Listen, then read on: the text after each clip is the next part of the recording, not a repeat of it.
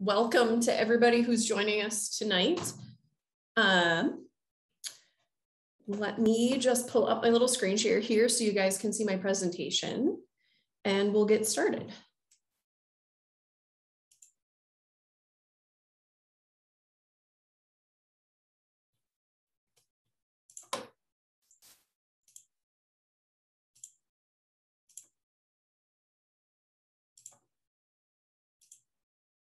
All right, so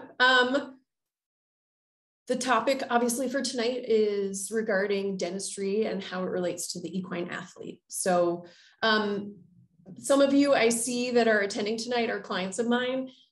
You guys know firsthand that it's very difficult for me to keep dentistry to an abbreviated topic. So I'll do my best. We don't have as much time as I'd love to spend talking about it, but my goal tonight will be to give you guys a little different perspective and hopefully a better appreciation as to why dentistry is important, especially for our equine athletes. Let me see if I can move her. There we go. All right, so just a really quick bit about myself. I attended veterinary school at the University of Minnesota.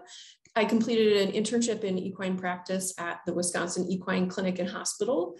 I completed a residency in equine practice at the University of Minnesota, and I joined West Metro back in 2008. So just a little bit more specifically about my training. I'm a boarded species specialist through the American Board of Veterinary Practitioners. So rather than specialize in a particular facet of equine medicine, I'm specialized in that I have specialized training to work specifically on horses. So my practice generally is limited to horses or equine species. I originally passed my board certification in 2010, recertified in 2019. And of course, I'm here tonight talking to you because I have a special interest specifically in equine dentistry. So part of the kind of emphasis for tonight, part of our title was talking about the equine athlete. So to me, any horse, regardless of what they're doing or the level they're doing it at, they're all equine athletes. So, you know, even that horse that's just doing, you know, short rides, going out trail riding, they're still working. They're still working and they're, you know, needing to perform up to your expectations as the owner and the rider. So dentistry is a really integral part of keeping any horse that's in a training program or performance program healthy and performing well. So that's really our goal. We don't want to forget that we're not just focusing on dentistry because we want the horse to be able to perform. Oral health for the horse is also a really important link to their overall health. So being able to bring in their feed materials, break the foodstuffs down and utilize their diet and their nutrients is also important for their overall health, as well as their muscling and condition, again, to develop athletic potential. So there's a lot of questions that you guys submitted and that you may have afterwards. Any specifics that pertain to your horse in particular, I'd recommend questions pertaining to, you know, what does my horse need? When do they need it? Those are really best addressed one-on-one with your veterinarian who generally treats your horse and or provides dental care. But just to make some just general recommendations and kind of explain why, I'll kind of cover just, again, very kind of general recommendations. Every horse is an individual, so I can't cover everything that every horse out there will need, but a general recommendation of a probably minimum annual oral exam is what I recommend for most clients. So the components of the oral exam are also really important, and they may vary a little bit between different practitioners, but generally speaking, most veterinarians are going to provide some degree of sedation to keep the horse comfortable and keep things safe. We're going to use some kind of speculum or device to open their mouth, as well as lighting so that we can properly visualize everything that's going on in the horse's oral cavity. We're going to complete a full exam of the oral cavity, teeth, tongues, everything, not just the teeth. So we'll dive into what might be included there and what things look like as we get farther tonight. So, and then while we do our exam, we're going to chart and document any any of our findings. So whether things are normal or abnormal, we want to make sure we record that and communicate it with you as the owner. So just to give you a quick overview of everything we want to cover tonight, I'm going to do my best to keep it brief, but I want to make sure that I've covered some of the important terminology and anatomy that you'll need to know, so that we can look at some of the more detailed topics as I move on. I'll talk a little bit about kind of the basic principles. Again, very basic, just to make sure we've got time to cover as much as possible tonight. So basic principles of routine dentistry and how that relates to movements of the horse's head and jaw while they're chewing, as well as while they're working.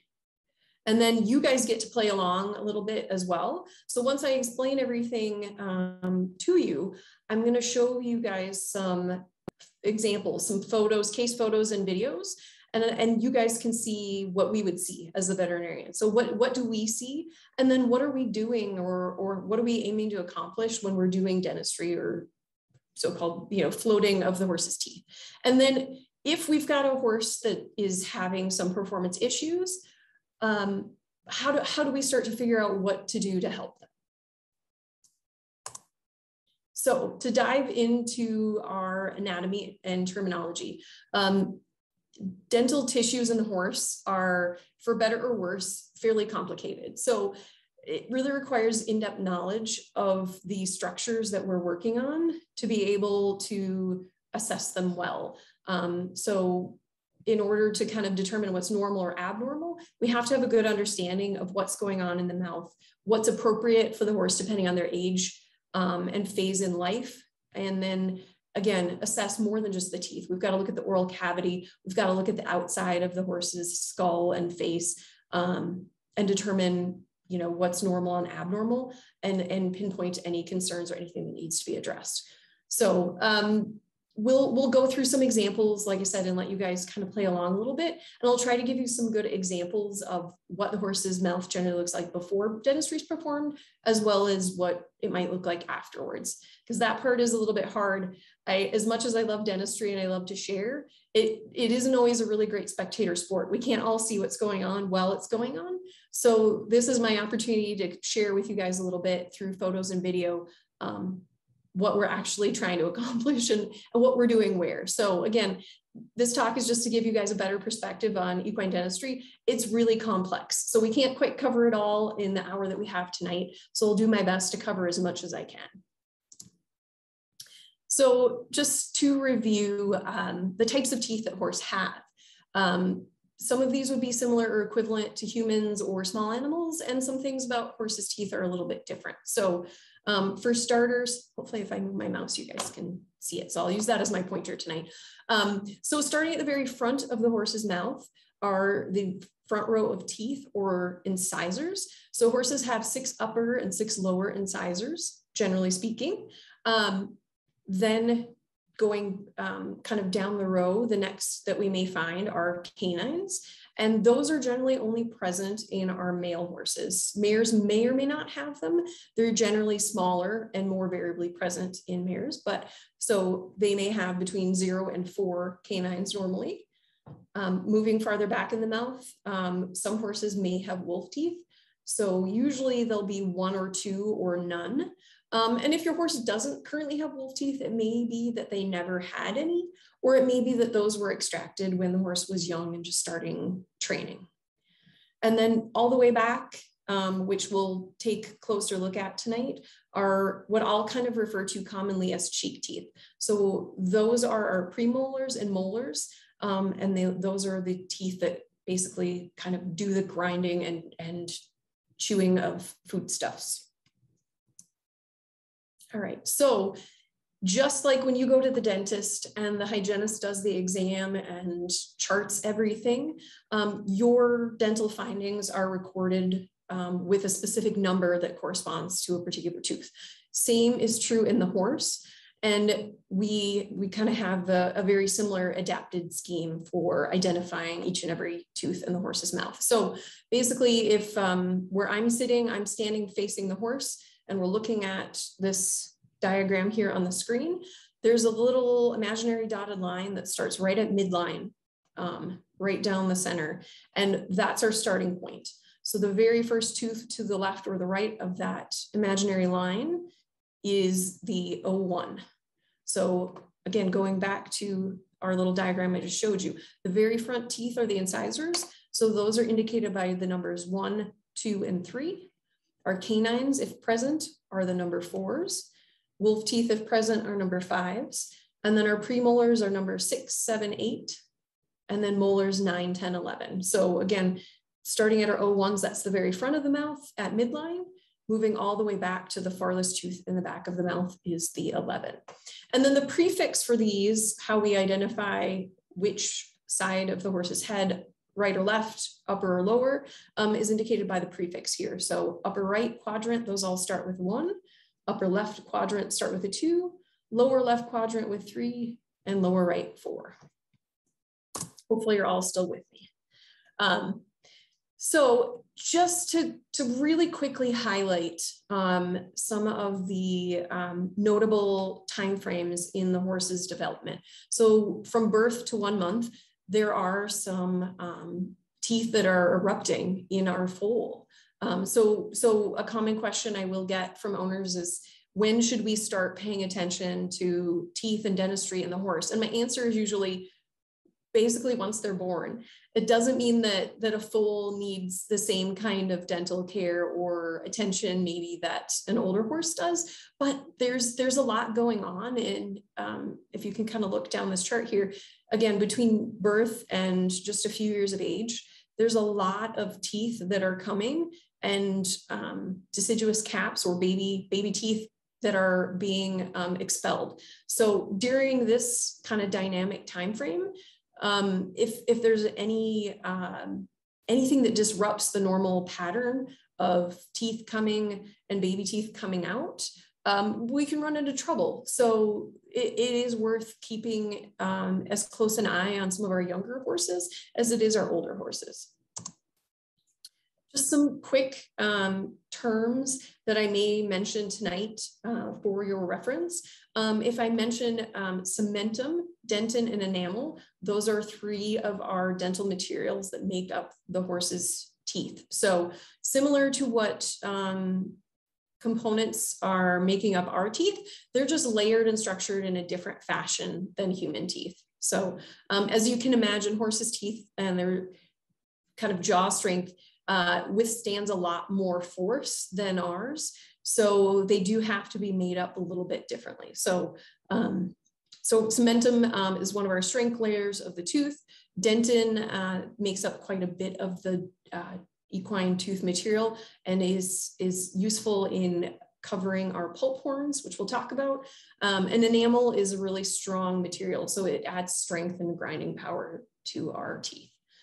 If I mention occlusion or occlusal surface, I'm mostly just referencing the chewing surface of teeth. So that might be the sort of contact surface or grasping surface of their incisors, or that might be the grinding surface of their cheek teeth. The apex or the root is sort of the bottom of the tooth, and that's the portion that we'll find anchored in bone. And the crown is the top of the tooth, or what you'll see when we look in the horse's mouth. So just to look at kind of an up-close view of a upper or maxillary cheek tooth in the horse, it's a bit complex and it's a little bit hard to assess what's what. So I've gone ahead and maybe poorly so, but colored in this diagram for you, just so that it's a little bit more obvious which dental structures lie where. So here's your little key up on the right. So our peripheral cementum, or the cementum that is overlying the outer portions of the tooth, is in gold. Our infundibular cementum is yellow. So I'll explain what the infundibulae are, but they're basically these kind of little half moon structures. They're surrounded by enamel, which is indicated in red. And again, enamel is our strongest layer, and it's the key structure that helps the horse grind their foodstuffs. So this kind of scrolling pattern and sort of redundancy across the horse's tooth surface serves a great purpose. It's why they're able to grind hay and grass, and an important part of their digestive process. Dentin in light blue will kind of cover some of the recessed areas on the chewing surface. And then the dark blue is where the pulp horns are. And we'll talk about those a little bit more. So our pulp horns, similar to the structures in our teeth or dogs and cats, it contains the vital structures of the tooth. So there's blood vessels, nerves, sensitive tissues. Unlike other species, horses have many more pulp horns per tooth oftentimes. So this little schematic on the right is a diagram of the numbers and locations of pulp horns on their cheek teeth. Not that there's going to be a quiz at the end or that you guys have to memorize this, but what I want you to realize, again, is just the complexity of a horse's tooth.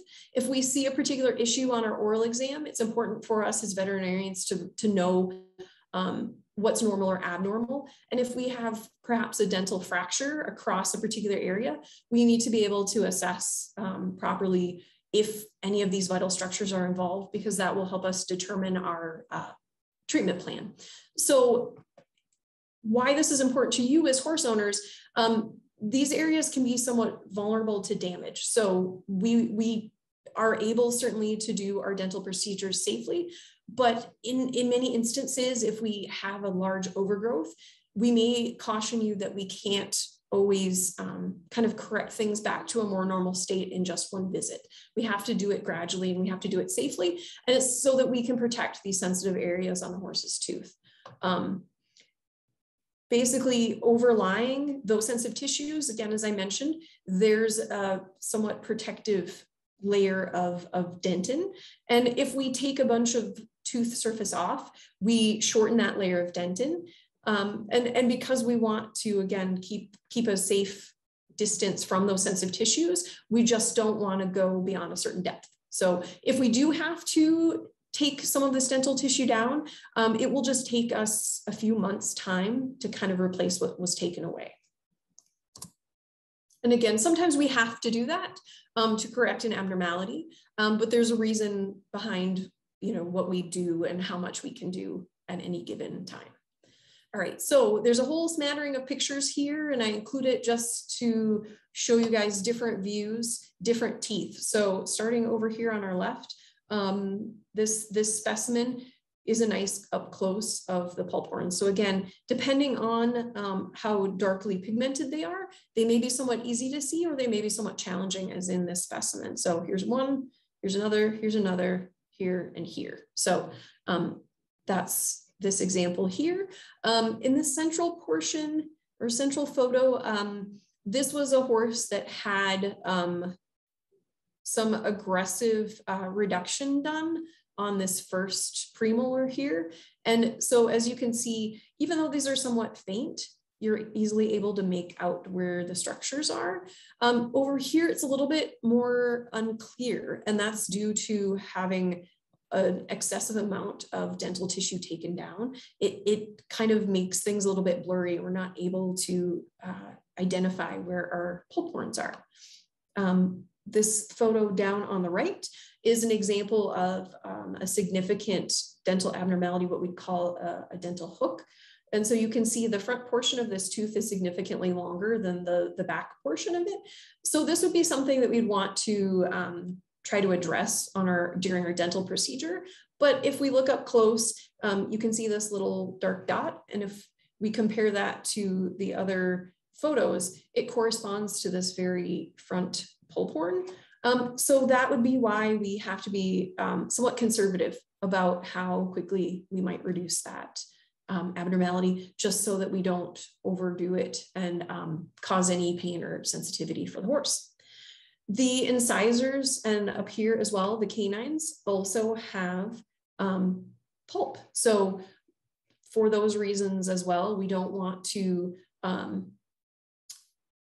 aggressively reduce the height of our incisors or canines if it's not indicated. So I'm just going to show you with the cursor here. Here's our pulp horn on that tooth. Here's that one. So the little kind of central circle is where the pulp horn is on those incisors. And then up here on our canine, this canine unfortunately sustained some damage somewhere along the line, and it's got some kind of darkness or decay as a result. And that's probably due to a previous insult where the pulp horn was damaged. All right, so other structures on the tooth surface that are notable are these little things I kind of already talked about. So an infundibula or infundibulae is the plural form.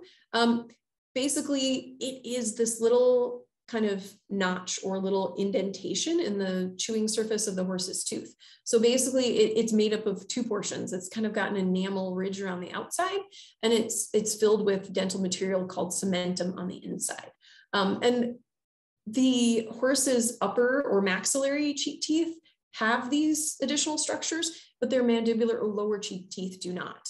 And so one thought behind that is just to make the shape that the maxillary cheek teeth have is a little bit wider than the lower cheek teeth, and it increases their surface area or their grinding power.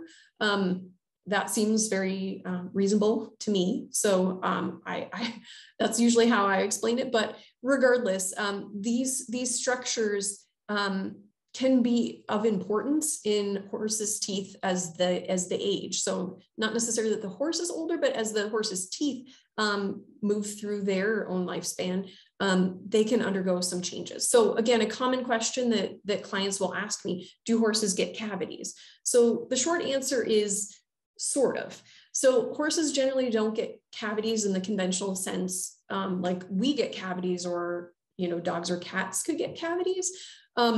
They do, however, sustain some changes to these infundibulae as they age, and it basically kind of mimics the process of a cavity. So it's not a true cavity, but as you can see where I'm outlining with the cursor here, there's certainly a darkened area of decay that's isolated to this portion of the tooth.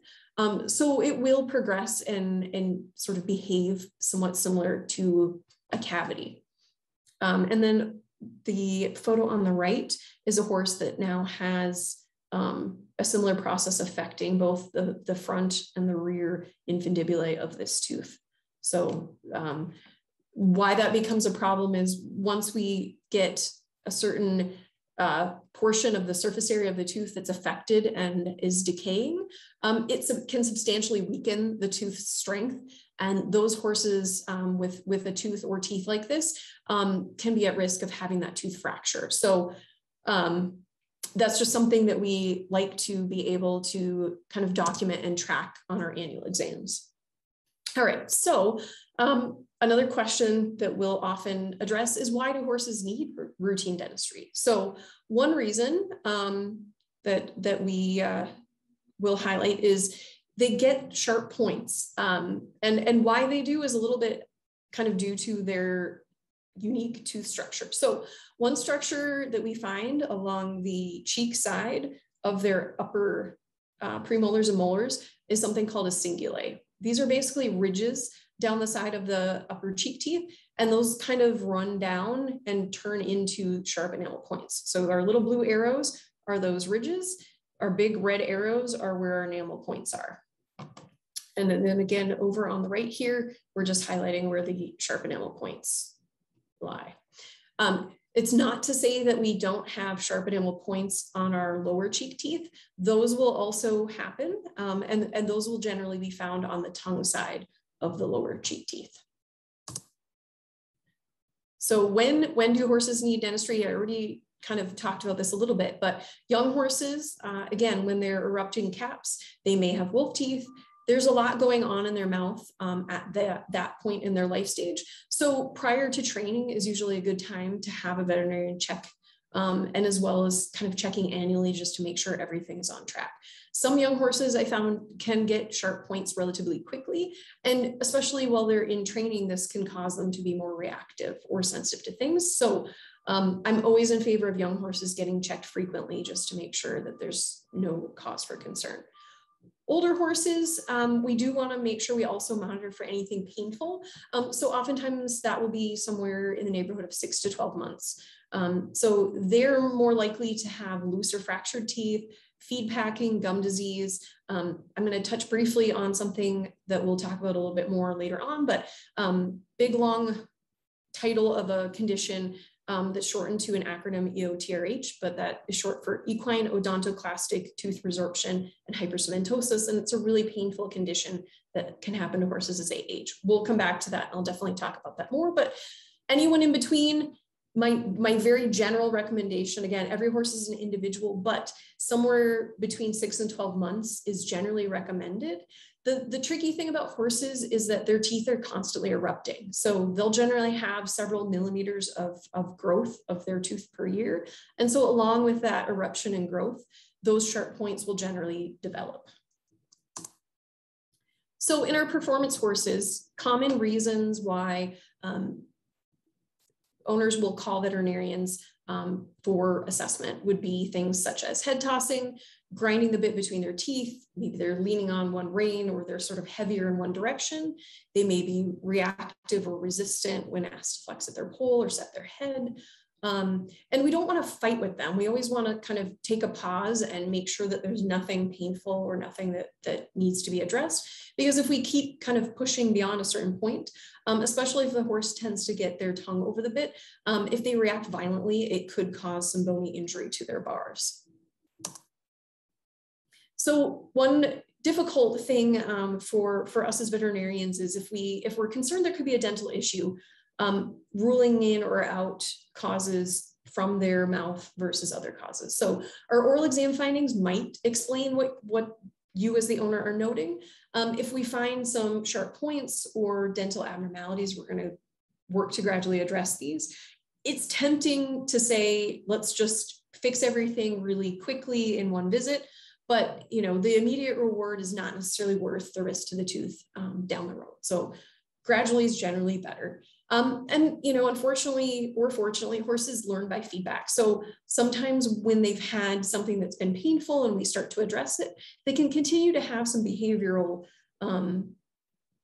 changes until we can kind of work them through those things. And that can make diagnosing the cause a little bit difficult. So usually we'll start with an oral exam, routine dentistry. That helps a lot of the horses that are displaying those behaviors. But in the instances where it doesn't, we can move down the list to some more advanced options. So just to remind myself to share with you all, again, when we're doing our oral exam, we want to be as thorough and detailed as possible. We're going to look at their teeth, of course, but we don't want to discount or miss anything that's happening in their oral cavity. So here are just a couple of examples of lesions that can happen to horses. Some of these happen from sharp points, certainly. Some of these can happen from plant materials. This one kind of looks like a common lesion that if they've got foxtail or other prickly plants in their hay. And any sharp points can cause oral ulceration. So those will generally heal somewhat quickly once we've resolved those. But this photo on the left is kind of what you'll see as the veterinarian standing in front of the horse. If you're just looking, you're not using your instrumentation yet. So it can be a little bit daunting. There's lots of surfaces, there's lots of areas. So there's lots to see and observe. So once we've done our oral exam and we're going to move on to our routine dentistry, there's several goals that we'll try to accomplish. So this slide makes it sound like it's all really very simple and there's not very many steps, but I'm including a lot in this slide. This is kind of like my sort of dental philosophies kind of in a nutshell here. So we're going to aim to smooth our sharp enamel points on our cheek tooth surfaces. So those are generally our buccal or cheek surface, our lingual or tongue surface, and that's what we generally refer to as occlusal adjustment. So that basically that's our process of routine dentistry. We're smoothing all those sharp points. While we're doing that, we're also going to round and kind of smooth around the front edges of the first cheek tooth. So that's the one, remember, that we refer to as our O6s. So there's terminology that's kind of persisted in the equine dental world, and that's something called a bit seat. That's just referring to the very sort of front edge of that first cheek tooth. but it is important for me to note that the bit actually shouldn't contact that area. There's been plenty of research with basically advanced imaging with a horse in a bridle, and we can successfully confirm that the bit shouldn't be moving backwards. So we still have this area kind of known as the bit seat, but again, the bit shouldn't be that far back in the horse's mouth. So generally, if there are not any significant dental abnormalities on their chewing or occlusal surface, we won't take any dental tissue off of those areas. If we find hooks or ramps or steps, which I'll show you examples of, we're only going to work on reducing that specific tooth surface. So only the ones that are affected that have too much height to the tooth. And most often, again, I can't make generalizations for every horse everywhere, but most often we don't do a lot of reduction of incisors unless there's a particular issue. And then we will kind of just smooth the edges of our canines and make sure they're not sharp, but we don't want to generally reduce their height or grind them down because like all of the rest of our teeth, they contain pulp or sensitive tissues. So the way that I do this for horses and a lot of practitioners that you'll see, we'll use a combination of motorized equipment as well as hand equipment. And the specifics of what gets used or how it gets used is a little bit different, but hopefully mostly the outcome is kind of the same. I have a picture up here on the right of just some of the like up close of the grinding surfaces of these are motorized and these are hand floats. And that's what I will typically use for most of my cases. So again, just kind of doing the routine exam and dental procedure helps quite a lot of the horses that we see that have some of these performance issues, and just by making them more comfortable. So again, just to reiterate, we're going to smooth the sharp enamel points. If there's any sort of abnormalities as far as the height or size or shape of teeth, we can address those. And so this really right here should have a big star next to it, that by making those sharp points smooth, we can avoid having their cheek tissue get pulled into contact with the bit. So if you have an English performance horse that's got a nose band, that would be very common for a horse to be reactive if they've got sharp points on these surfaces and they have a nose band or a piece of tack that kind of helps compress that area. Things could get pinched if we don't correct those and kind of enhance their comfort. And again, we want to be conservative. So just really quickly to kind of show you what those general procedures might look like. Here's an example of our first cheek tooth here from the side. This is our before, and there's just, the horse isn't exceptionally sharp, but they've got a nice edge there.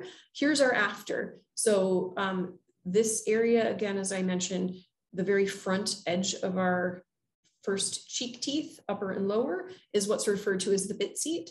And so really what that entails is just a nice kind of gentle rounding of these areas. What we don't want to do is add a really big sloping contour for two reasons. One, if I draw an imaginary line here where our pulp horn should be on the front of the tooth, we've basically removed most of the tooth overlying that sensitive area. So that could be quite painful for the horse. And then the other reason again, with some of our advanced imaging, we're able to determine that our cheek mucosa can actually get pulled in if we've got too big of a slope here. So just some images again, so that we can all kind of appreciate together what's going on in the horse's mouth. Looking at these anatomical specimens here, you can see along the edge very sharp enamel points where my cursor is going. And then again, just using these examples because it's much easier for us to visualize together if we're looking at the horse from the side. This is a great example of just nice, smooth kind of rounding of those sharp edges. Viewed from above, again, we don't want to completely remove all of the contours of the side of the horse's tooth because those serve an important purpose as far as moving their food bolus. As they chew, they need to be able to move it from the front of the mouth all the way back. So these little ridges along the side of their cheek actually help them auger the food from the front to the back of their mouth. And then again, on the tongue side of our lower cheek teeth, we'll also smooth any sharp points. All right, just a bit about how their jaw normally moves. They're basically kind of moving in a sliding figure 8 motion. So part of our exam involves kind of assessing the horse's side to side and front to back motion. We can kind of mimic their chewing motion. And then similar, but you know, in a performance perspective, horses in the bridle are going to need some front to back movement of their jaw if we're asking them for pull, flexion, and collection. So our little schematic up here kind of shows you the path that the horse's jaw takes. And then I included some up close images of what phases of the chew stroke looks like, because the horse's teeth are not engaged when the horse is at rest. So just like us, if we relax, our jaw will kind of not be in contact, the upper and lower jaw, similar for the horse. So here's kind of phases where the horse's teeth are not in contact. And then as they kind of move across, you can see their incisors come apart, their cheek teeth are coming together, just as this diagram indicates. So again, why that's important in the performance horse, if we have large, sharp dental abnormalities, it's going to restrict the movement of our jaw in one or more directions. So this is why making sure we address this pathology is really important. And generally, if we keep the horse on an annual schedule, because they can only erupt a few millimeters per year, if we're doing regular exams, we can try to stay ahead of the development of such significant abnormalities. So here's a really big step here and a really big step here. And you could definitely appreciate that this would not only impede their ability to chew and move their jaw while being worked, but it might also cause some kind of localized trauma and inflammation. All right, so just up closes here, some examples of some hooks on our upper sixes. This horse has a decent hook, as well as a pretty sharp enamel point on our lower 11. And then down here on our right, some examples of ramps. This is the back of the horse's mouth on an 11. This is the front of the horse's mouth on a lower 6. All right, so as we're working with the horse, I borrowed these images from a website, sustainabledressage.net, but they just do a great job of showing that as we ask the horse for more pull flexion or being on the bit, they're going to move their neck and pull in such a way that it's going to change their head position. And that's where our horse's jaw needs to be able to move freely as well. If we have those dental abnormalities, that would impede the horse's ability. And it just to kind of show a side-by-side example, this horse here is being asked for some nice pull flexion and contact with the bit. If they had a large dental abnormality at the back of their mouth or somewhere along their chewing surface, it wouldn't be very likely that they'd be so accepting. This horse is a nice, relaxed expression, and they seem to be very accepting of what's going on. So really quickly, we're going to look at some photos and videos and see if you guys can appreciate some of the things I've just showed you. So here is a photo of a horse's mouth. So looking down their chewing surfaces, it may be a little bit hard to see as we look farther back. But again, this is kind of the perspective we have when we're standing in front of your horse. We've got all the gear on and we're looking in their mouth. This is what we see. So this horse, I don't know if you can appreciate, if you can see, but this horse has a small fracture and he's missing a small portion of this tooth. So we can appreciate that, as well as on the right or the left side of the mouth, excuse me, we can see there's kind of a like step or a little overgrowth or a ridge right there. So hopefully if you're playing along, you guys correctly identified that. All right, our next photo, I apologize, is just a little bit dark, but sometimes it's like that. Looking in the horse's mouth. Hopefully you'll notice presence of wolf teeth. There's one on the right side of the horse. Here's one on the left, pretty sizable one. And this horse has a sizable hook on their upper 6. Another view here. If it was me that rinsed this horse's mouth, I've got quite a bit of grass and stuff still in the horse's mouth, so I'd probably want to rinse it again. But things that you can obviously see, there's a pretty sharp hook on the front of this upper 6. And then if we look way down into the horse's mouth, hopefully you can all appreciate there is an upward overgrowth here, what we term a step. All right, so next, hopefully I won't make anybody motion sick, but using our oral endoscope, I've got some images or some videos for you guys to look at really quickly here.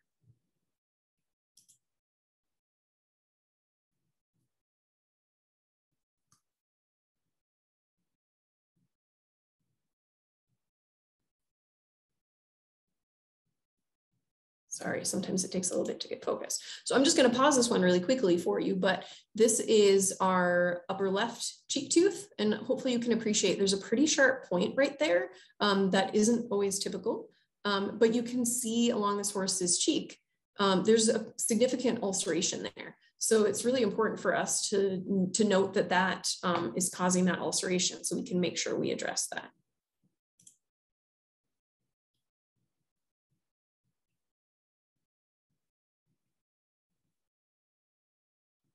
Then as we move farther back, hopefully again along the edge of this horse's cheek, you can see there's a pretty big point, and that corresponds to some sizable oral ulcers. I'm going to go to the next one.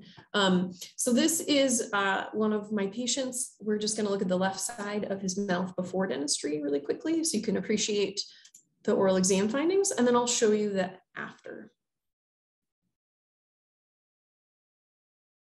I know these move really quickly, but again, it's a very realistic kind of snapshot of what we get to see. So it is pretty cool though when we take videos that we can slow it down and we can go back. And actually I'm going to go back for one really quick second because we want to get to some questions from you guys, but I don't know if anybody playing along at home caught that little ulcer at the back of the horse's mouth, but without good sedation, and good diagnostic equipment, you might miss that.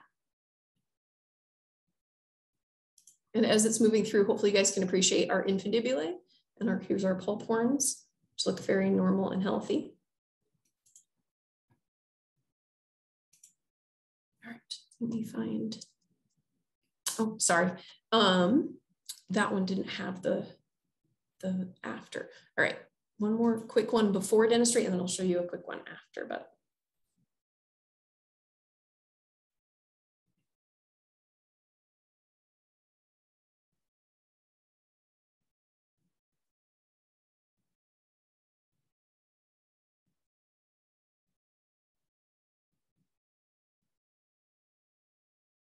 so that's the upper left, and we'll do a quick flip, and we'll look at the lower left, and then I'll show you guys the after.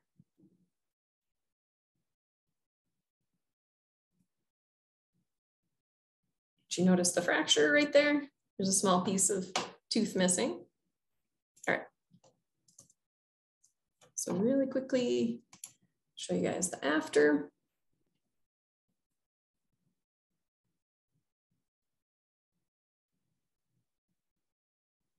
Sometimes our camera lens gets a little bit of debris on it, so I apologize.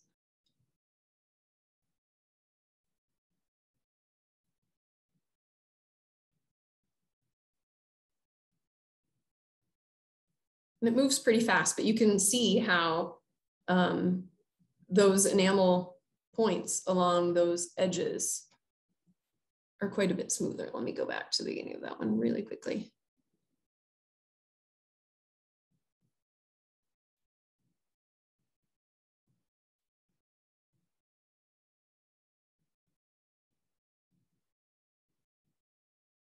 So there's no longer such sharp edges along that surface. So, all right. So really quickly, if our routine work doesn't solve the problem, we may have to consider other diagnostics. So, you know, we want to make sure that the bit, bridle, all the tack fits appropriately. Sometimes we move on to more advanced diagnostics. So nerve blocks sometimes can help us isolate things. x-rays, or even something like a head CT. So just quick examples of digital x-rays or radiography. We can get views of their incisors or their cheek teeth in the field or in the hospital. And why x-rays in the field are really important. I mentioned this long acronym condition. Again, painful dental condition affecting incisors or canines.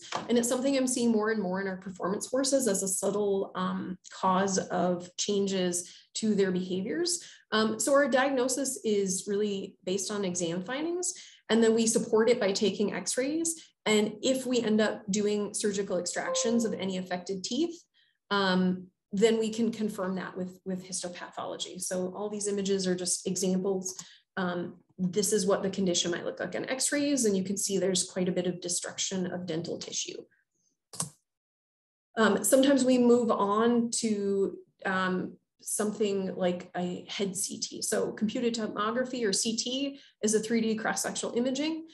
We are able to do these standing now. So here's an example of a horse at our equine center who's undergoing a head CT, and you can see the horse is standing. They're sleepy, they're sedated, but they don't have to undergo general anesthesia. So this has been really great for us if we've got a performance horse that's doing something that we can't explain on the oral exam. So one example would be a horse that has significant disease in their TMJ joint.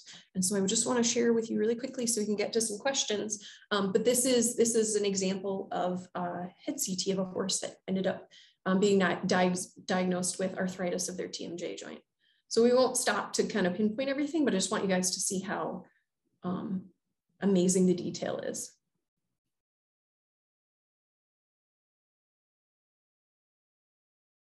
So this is a scan. We're going through the horse's head from front to back. So you can see the sinuses and their cheek teeth as it progresses through.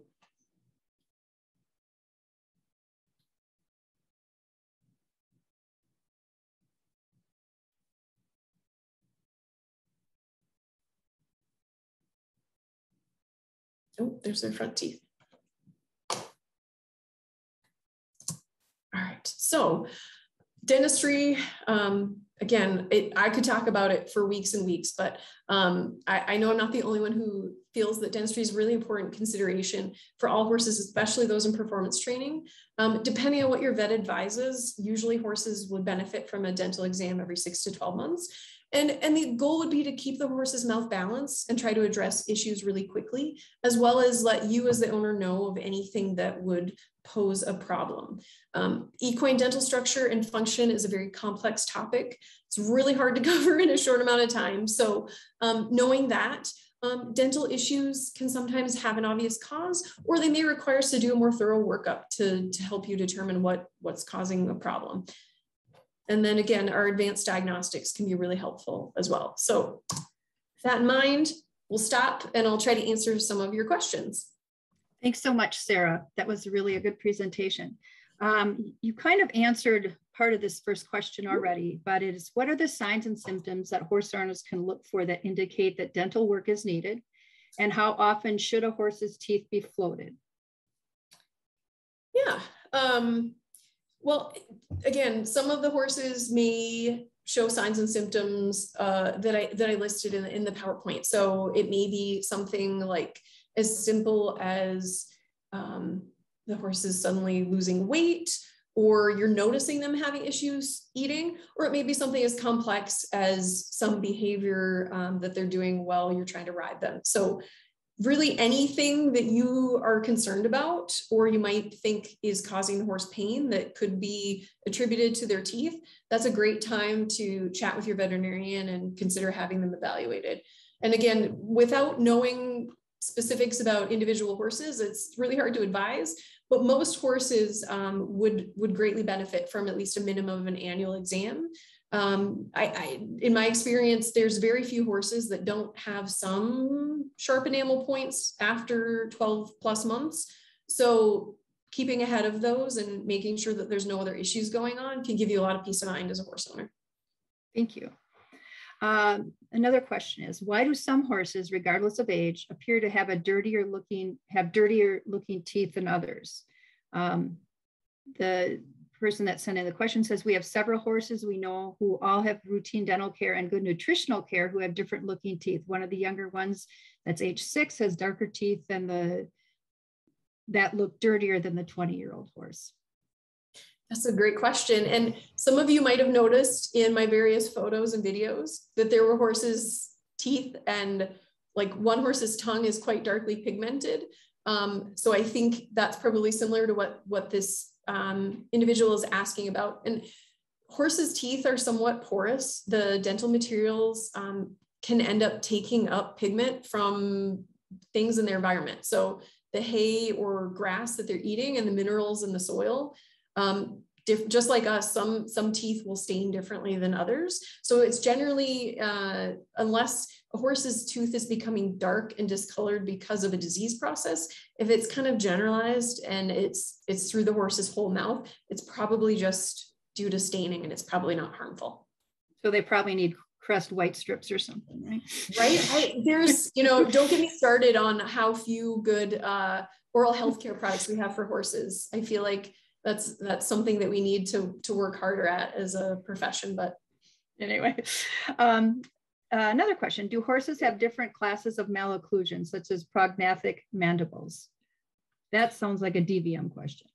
It does. So just to speak to everybody out there, the question is pertaining to malocclusions. And so yes, they absolutely do. So if there's somebody out there that's in the human or other maybe small animal dental field, yes, they do. So what that's referring to is horses can have jaw length disparities relatively frequently. So horses may have an overbite or an underbite. And generally, unless it's something that's really pronounced, it's not a big issue as far as their day-to-day life. Like prognosis for life and athletic ability is great. But there can be some instances where that's problematic. And I know that one of the other questions that somebody had mentioned was when some of those kinds of abnormalities are present, are they genetic? So that's where I would say that does make some of those malocclusions or overbite, underbite problematic. In some instances, yes, they definitely can be genetic and may not be a desirable trait in show horses. So okay, thank you. That answers their question. When a lower molar is removed, will the other teeth move into that space? Sometimes. So yes and no. So if we do extract a horse's tooth, it fairly frequently the other teeth will kind of drift together and fill in that space. But I would say the more important point to sort of add to this question is we don't always know if teeth will drift together and sort of fill in that space. So it's really important. So I hope whoever submitted that question was able to attend tonight, because if you've got a horse that has a tooth that's missing or was extracted, those horses especially need to have minimum of annual oral exams, because otherwise if they're missing a tooth, that's a really common place where some of those dental abnormalities can develop. So always being proactive and preventative will save you a lot in the long run. If we can keep those from developing, then their annual dental care won't be quite as intense. Makes sense. Is it common to have mild discomfort for a couple of days after having the teeth floated? That may be true, especially if you have a horse that has arthritis. If they might have some arthritis in their TMJ, it's possible. But I think for most horses, if it's somewhat routine and it's an abbreviated procedure, it shouldn't be something that's exceptionally painful. Okay. Well, there's another question that kind of fits in there is, how do you diagnose and treat TMJ, and how does it affect the body?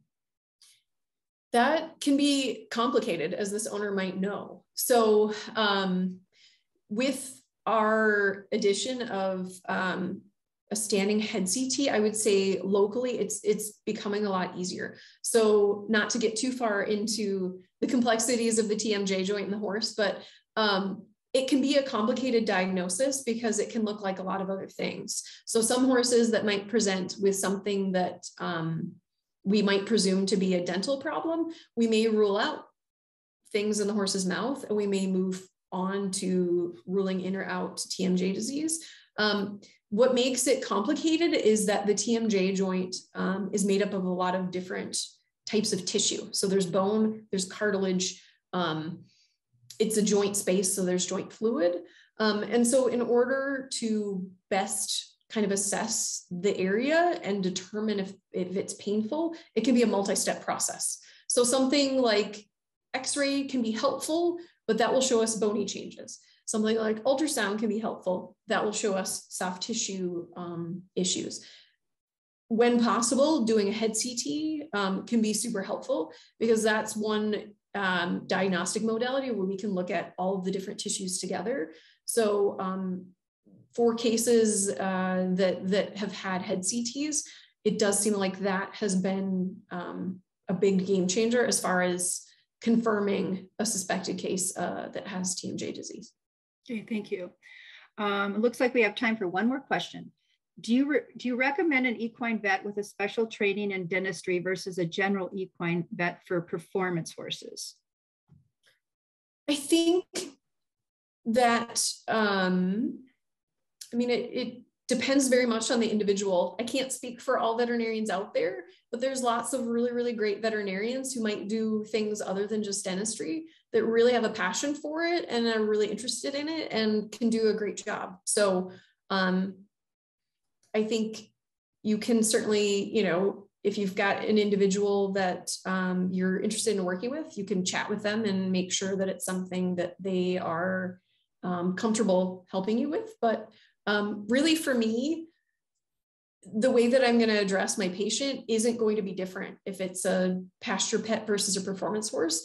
The horse needs to be functional and comfortable. As I kind of explained, the mechanics for them to chew comfortably are very similar to the mechanics that they're going to need to move their jaw in performance situations. So there isn't something drastically different in my personal opinion as far as how I do dentistry on those horses. The considerations and the timing of how frequently I see them might be different, but the overall procedure should be fairly similar because we want all of our horses to be comfortable and healthy. So thank you so much. Yeah. We'd like to say thank you, Sara, Dr. Wefel, for your time, presentation and insights this evening. And thank you to our many participants that shared thoughtful questions in advance during the presentation. Our West Metro Equine Practice Ambulatory Clinic is located in Long Lake and is there for the care of your horse. So please don't hesitate to reach out. As always, the Piper Equine Hospital is here for you 24/7. We look forward to seeing you at the next VMC Animal Health Education Series virtual event. If you enjoyed the learning and information provided tonight, we encourage you to visit our website at www.equine.umn.edu or feel free to reach out to us directly. And lastly, we hope you will consider supporting our equine program, whether your gift is for clinical outreach service, education of the next generation of equine practitioners, or towards the advancement of equine research. Its impact makes a difference in the lives of horses and the next generation of equine practitioners. Thank you again for attending our equine webinar presented by Dr. Sara Wefel. Please stay well and enjoy the rest of your evening. Thank you, everybody.